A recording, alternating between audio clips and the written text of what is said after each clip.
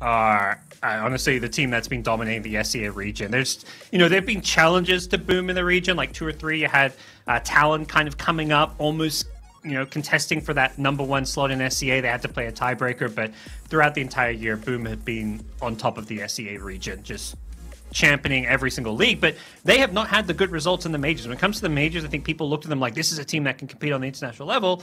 We didn't really get to see that. I think it's, what was it, the tournament in Dubai they did very well at, and then